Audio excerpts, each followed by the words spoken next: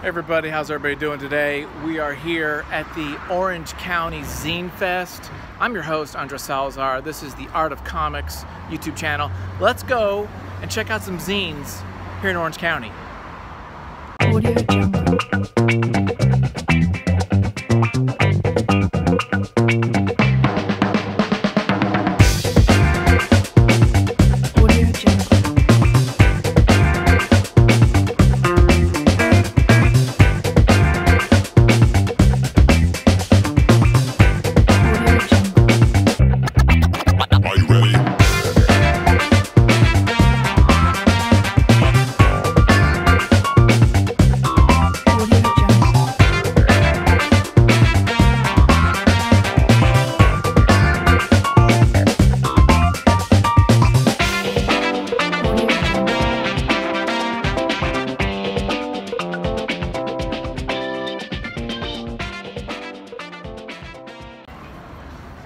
Hey everybody, we're back, and I just spent about 2.5 hours over here at the Orange County ZineFest, and I'm about done.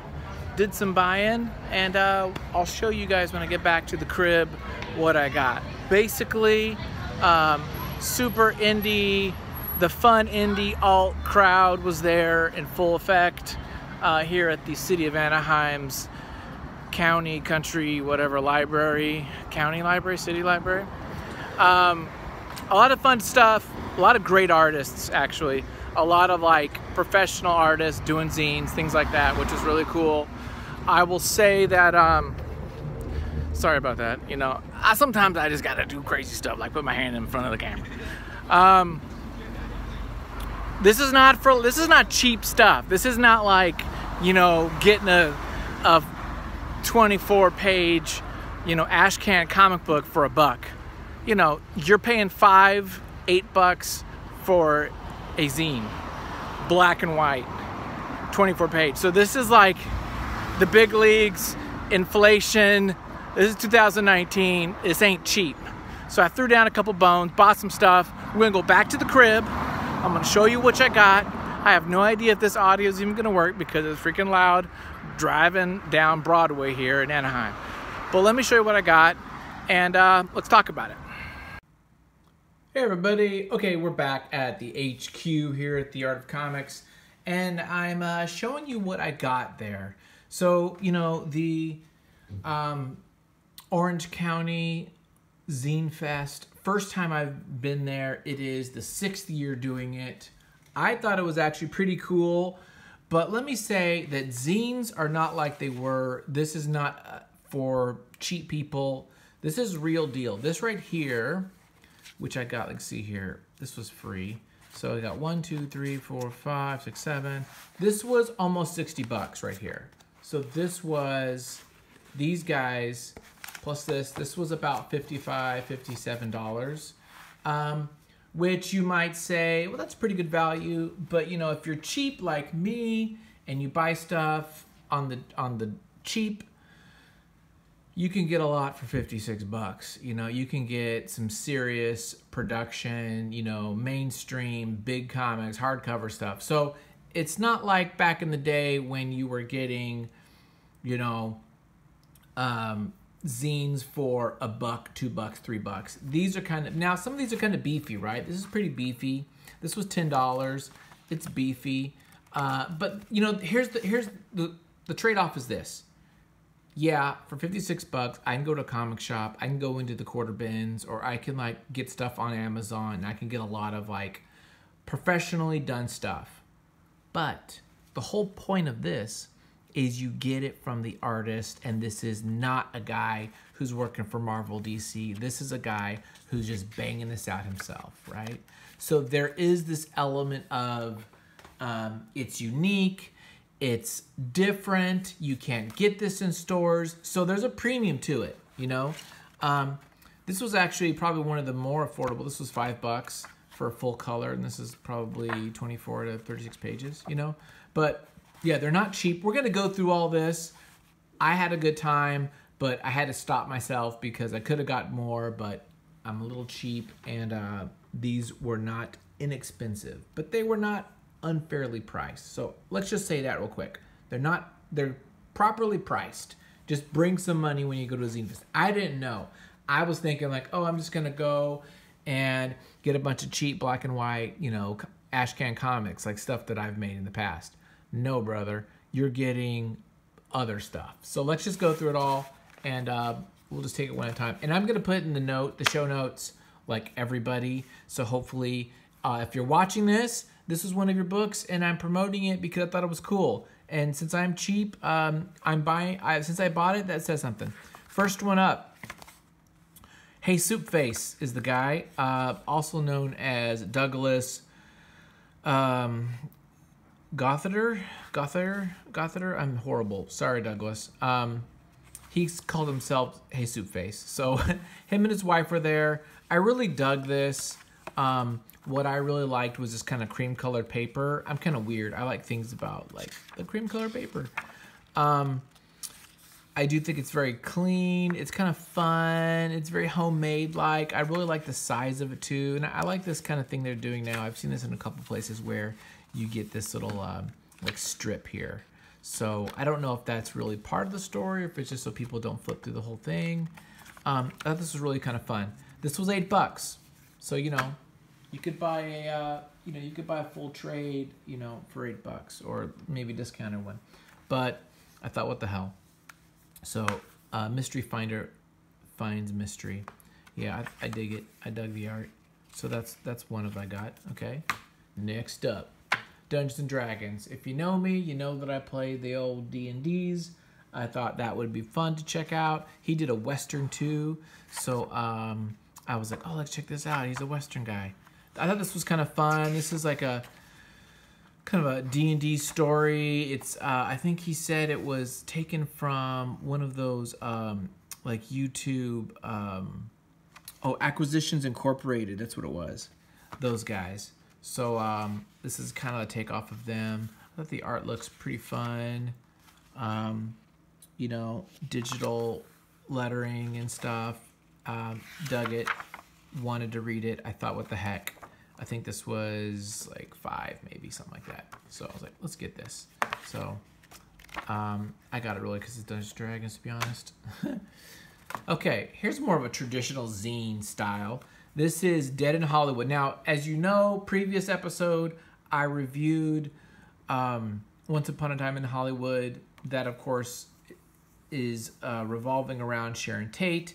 So I thought, hey, Sharon Tate, that's kind of cool. And this is kind of fun. This is like a magazine style. And I really like the way he kind of did the magazine. Just the design of it all. I want to do design. I want to do like magazines now. I want to make a magazine. I know my wife will kill me.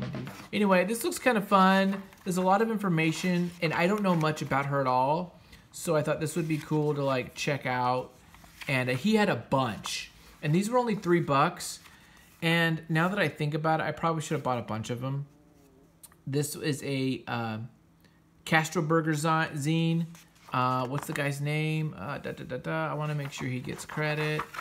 It'll be in the show notes if I can't find it. CastroBurgerblog.com, deadinhollywood.bigcartel.com, Instagram, Dead in Hollywood. He had a lot of fun ones. He had like James Dean one. He had a bunch of different stuff. Dorothy Stratton. Don't even know who that is. Yeah. So I got this. And it was color, and I was like, oh, that's kind of cool, colored zine. So there you go. Excited to check that one out. What else we got? 2-Bit Cubist. Oh, this was free. This was just some guy. This kind of a printout.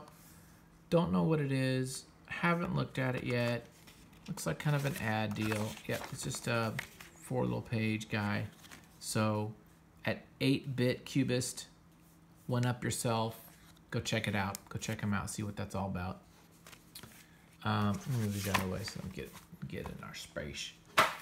This was a postcard. I like this guy, Sean Andrezart. He had some cool stuff, kind of a de Kooning kind of look. So I just picked up his card.